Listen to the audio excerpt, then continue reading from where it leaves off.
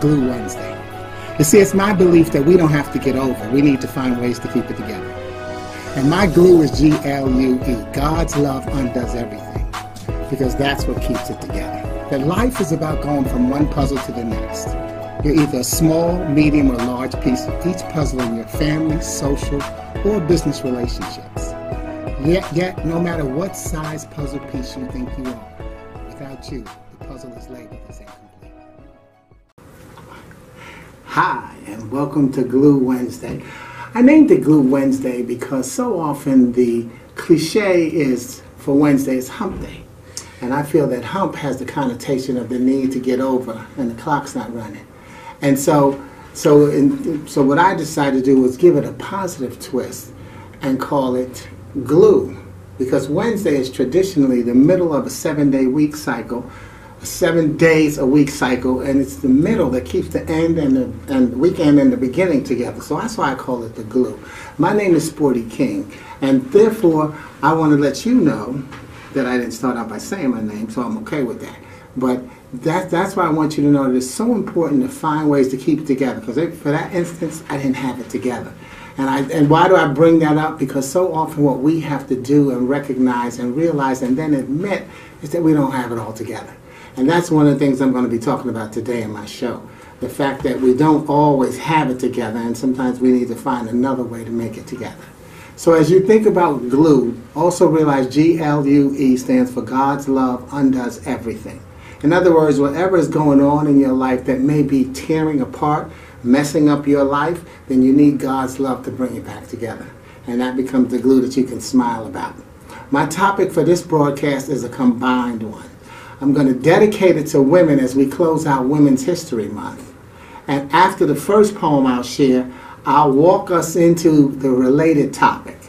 So this first poem was written through the eyes of my seasoned citizens in Chicago. See, I used to do a session called Golden Brick Road for senior citizens in Chicago before I moved to Charlotte 7 years ago. But I call them seasoned citizens because we're all seasoned with a little something different to make us go forward. In fact, our tagline used to always be, don't let anybody tell you that you're getting senile. Tell them you're exercising your right to forget. Because the truth is, we learn so much. Even computers forget things. How can we be expected to remember everything that goes into our minds? But what happens is, when we have a spot where we forget something, we repress the thought by constantly beating ourselves up. Stupid me, I can't remember that. I can't believe I can't remember it. And we focus so much on the fact that we can't remember that we actually suppress the thought, and then it won't come to memory. So sometimes when you forget something, give it a good 5-10 seconds. If you want to go 15 max, that's fine. And you don't remember it, can't remember it, move on. And the next thing you know, you'll remember it because you released yourself from that stress of having to know it. So this poem is called Women, W-O-M-E-N. And what we used to do in my sessions is I'd give them a theme name for the poem, and they had to give me letters that began with with each letter of the word, and we made that into a poem. So you won't necessarily hear all the letters that begin with a W, O, M, E, or N in this poem, but you will on the second poem, but I just want to point that out. So this is called Women. Can't live without them, period. And I wouldn't want to be the one to have to prove it. Thus, as I sat before the fireplace last night, my thoughts drifted to you. Not the words we exchanged during our last time together, but to you. And as I listened to the crackle of the wood, I was reminded of the crispness and effervescence of your smile, a glow of encouragement inspiring me to breathe and enjoy this walk of faith. Staring into the dancing flames, I saw the many faces of your beauty, and sensed your moods as I stare into the mirror we now share. Funny how it seems I have a message when I am merely the messenger. Clever how I mouth your words with no sight of your hand running up my back.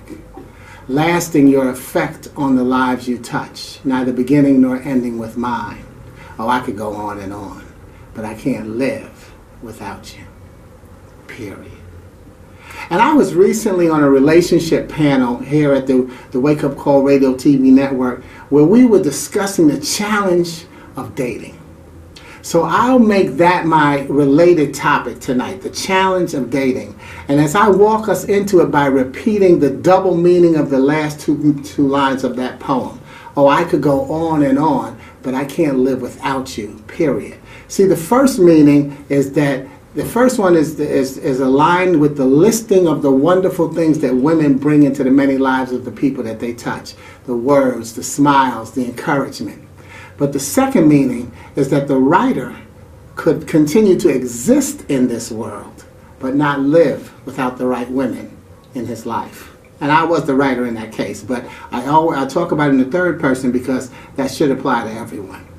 And then I take us back to the second line that opens the poem. It says, and I wouldn't want to be the one to have to prove it. So no, we cannot live without women. And you have to value and appreciate the women in your life to the point where that message comes to them clearly. Because it's not about being the one to prove it. It's not that not being the one to prove it that I want to highlight tonight. I want to talk about the beauty and what could be misinterpreted or misperceived as a negative when we talk about dating being a challenge. The dictionary synonyms of challenge are dispute, dare, and defy. Yet also there's a definition of a stimulating or interesting task or problem. Challenge is just change with an LLE in the middle. Think about it when you spell change, C-H-A-N-G-E, now spell challenge, C-H-A-N-L-L-E, no, C-H-A-L-L-E-N-G-E. So challenge is just change with an L-L-E in the middle. So I'm going to put my message together by talking about all three words, challenge, change, and L-L-E. I'm going to break challenge down in three words. I'm going to break challenge down into trust, honesty, and expectations. I'm going to take change and break that down into priorities, children, and location. And LLE, life's learning experience, judgment, comparison, and baggage. And what I'll do is I'll start with the LLE, life's learning experiences, because how they get infused into change, leading to challenge, is important. Consider this poem as introduced from my book, I Found Out I'm Dying, a celebration of life. And what I usually do is I introduce the poem so that people can understand how to use the poem in their lives. So often the challenge when we take a poetry class is in interpreting the poem. Two people could be sitting next to one another or on other sides of the room and read the same poem, and one gives their interpretation, another gives theirs, and guess what? The teacher gets the last word. Why should the teacher necessarily be the one who knows what the poet was talking about? Sometimes that's how we sap the creativity from our children. Something like interpreting a poem right. You could have a kid that's really creative and see something different in the poem versus what the textbook said the poem is about. So whenever I publish my poetry, I always have it in there so that somebody can get it right. The first time you read the poem, you may get your opinion of what the poem is about. Then when it's over, I will have given you some type of narrative to explain what I thought the poem was about, why I wrote the poem. Now guess what? You've got to read it a third time so that you can see what we think the poem should be about. But the bottom line is, at the end, you'll either say, oh, I did get it. And that could be what encourages you to move on with writing your poetry. We've all got a poem inside of us, but it gets snuffed out by somebody else telling us that it was silly. So here's how I introduced that poem.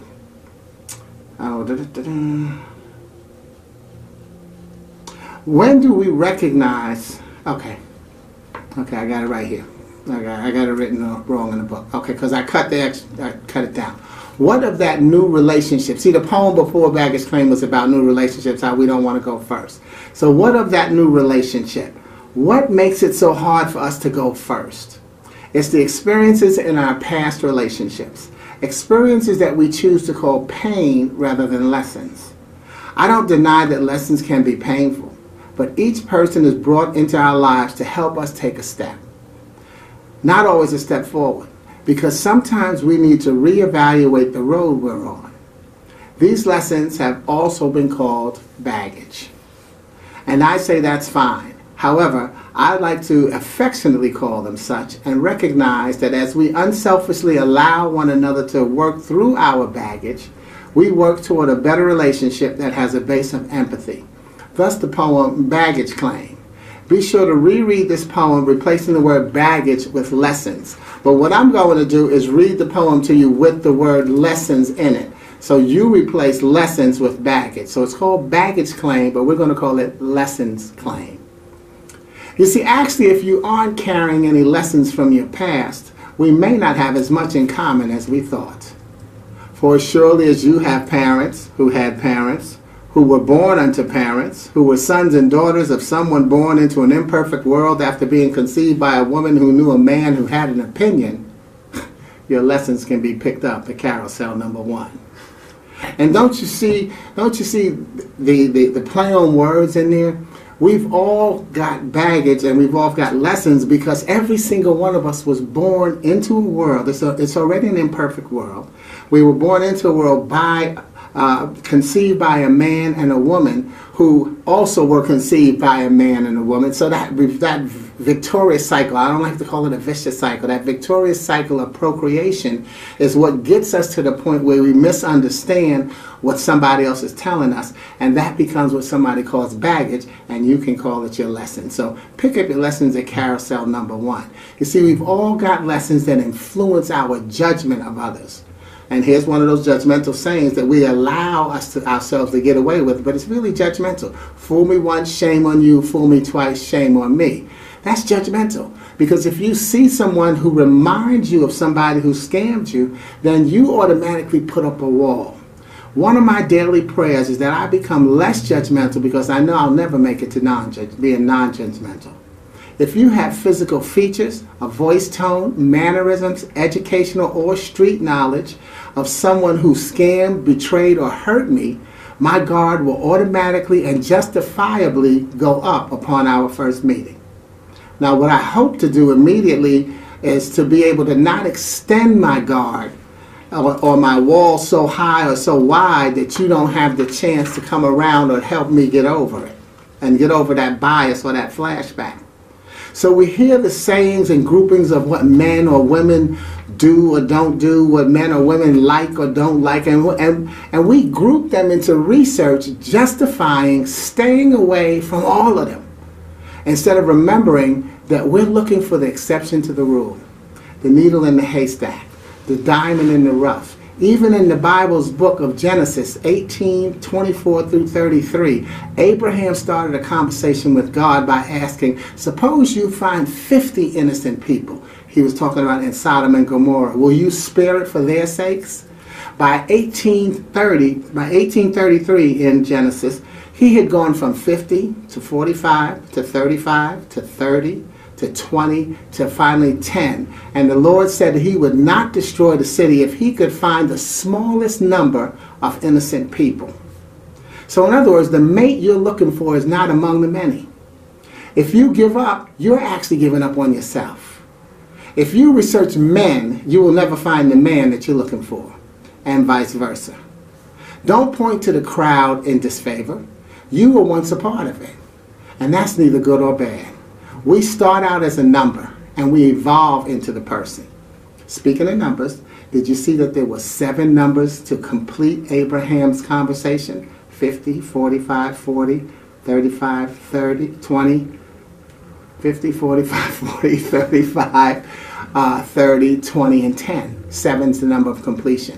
Sometimes what you have to do is again, when you talk about thinking outside the box, be creative and think outside and start to look for those little things that bring closure. So 7's the number of completion. So 7 times is what Abraham asked God for something before he finally recognized this conversation is over. But meanwhile, that judgment is based on comparison. And yes, you'll compare past relationships to new ones. Please remember to include yourself in the comparison. Who you were and where you were in your spiritual walk with your life at that time. Who were you and where were you in your spiritual walk at that time? You were attracted to the person who you say broke your heart. Now, why is that now the crowd's fault? So we have to really start to remember to put ourselves into every equation, and that leads us to change. You were attracted to that person based on your priorities, children status, and location. Priorities? Well, your priorities in terms of your career, your education, your financial, your social, and your spiritual priorities. And I put them in alphabetical orders because the truth is priorities, you have to decide what order you put your priorities in. Whether you put them in alphabetical orders or you put them in according to what you need. Children, the reason children become a part of change, well, did or do you have any children? Do you want any children? Does the other person want children? And see how that reconnects us back to the priorities? Because if you already have children, or if the other person has children, that may determine whether or not you want to get involved with somebody who has children. Now you have to be careful of the prejudging the person and deciding that if they've got children, that they've got baby mama or baby daddy drama, based on what you've allowed the media to tell you or your friends based on their experience. And then if they have children, or if you do, when should your children meet your mate?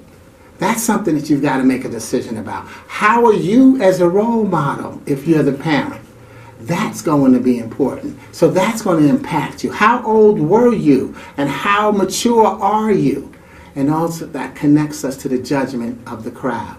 So sometimes, again, we think that, that the crowd is the problem. It's never the crowd. Because the crowd is only there to be an influence if you're willing to follow it. Choose your messengers carefully and recognize that you're one of the messengers as well. And what does location have to do with priorities? Well, the location, you need to know, does a long distance relationship work? Doesn't work for everybody. It takes a lot of security to make it work and a little dab of insecurity for it to be unsuccessful. But that's not always the reason. It really comes down to the circumstances. And what happens if your mate moves? So you may not go automatically into a long distance relationship, but what happens if it turns out that they move for some reason? Maybe it's career reason, or maybe they move because they have an ill parent and they have to move to take care of them. Let's not instantly make a decision that people are ruining our lives. And do you travel? Location, do you travel enough to meet people with different backgrounds and exposing situations? Your exposure is going to make a difference in your priorities. Okay? Put those experiences into change and you'll get your challenge.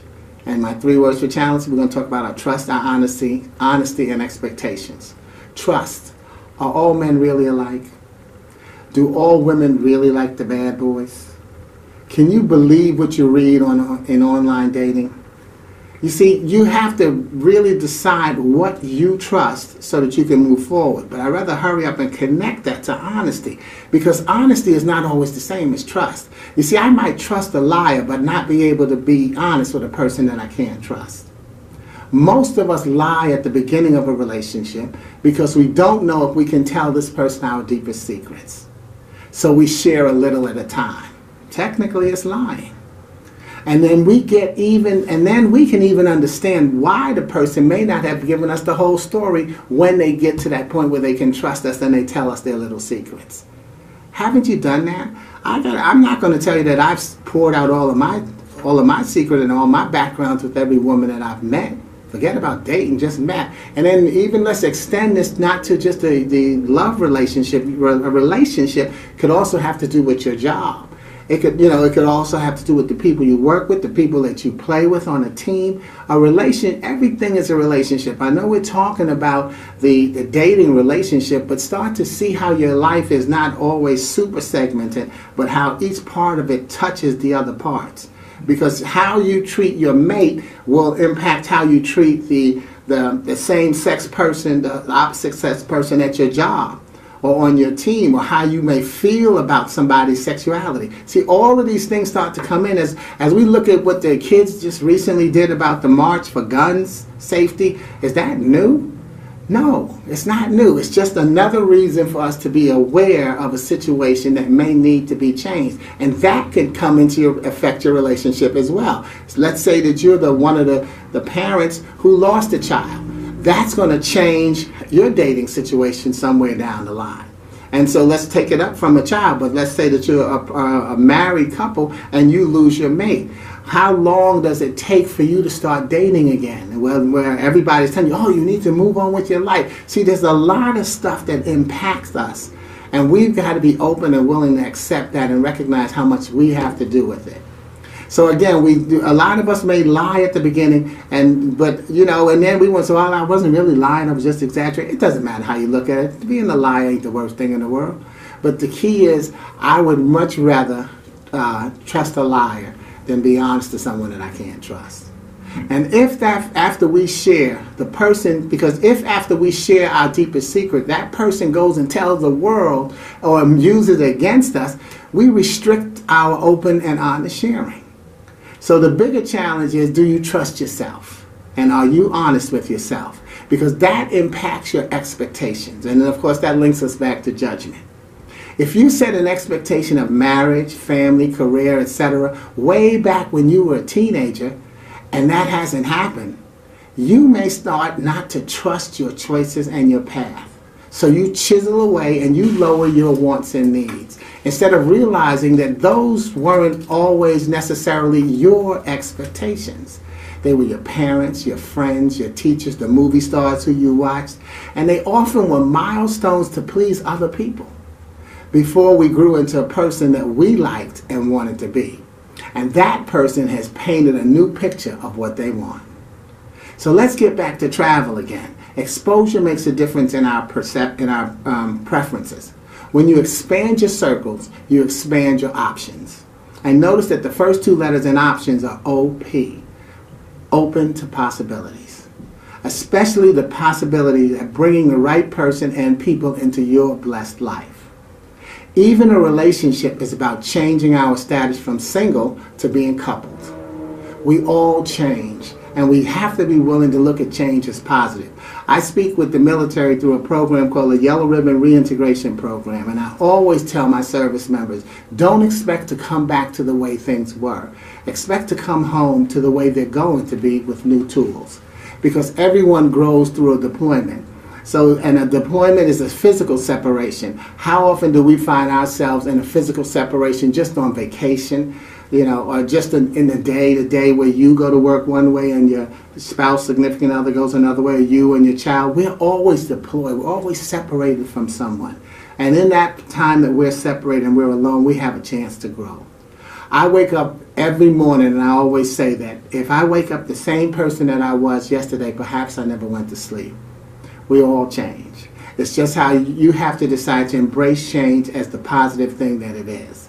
Life's learning experiences bring us to peace with change to help us accept challenge with excitement, not dread. So this closing poem was written through the eyes of my senior citizens, but in another center. I spoke in 5 different centers in Chicago, and their take on women may explain the period in the first poem. This poem is called Flame of Life. She stood out from the rest because she was mine. Oh, how I enjoyed her touch and soothing words, the way she handled me like no one else could or dared. What was mine has been hers since the day I recognized her, and our love has never ceased, only subsided. We've enjoyed the ups and downs, ins and outs, good and bad times. So often she's gone that extra mile for me with no expectation or doubt. In fact, when you really get down to it, she's the one who knows what I'm all about. Though it hasn't been every waking moment of our lives, we've made up for the time we were apart. And I know that I'll always love her, not with words, but deep in my heart. She is wonderful, wise, and her thoughts are always with me. She is omnipresent and reminds me that she'll be there for me. She is Mary, Mary Ann, Mary, my one and only. She is energetic, my everlasting love. She is necessary, nice, nosy, it's true. She's a part of the flame of my life. Who is she to you? And you need to know that, because the women in your life should be honored every month of every year. And the bigger picture is always about LLE, life's learning experiences, because life is always going to be about going from one puzzle to the next. You're either a small, medium, or large piece of the puzzle in all of your family, social, and business relationships. Yet, no matter what size puzzle piece you see yourself as, without you, the puzzle is called incomplete.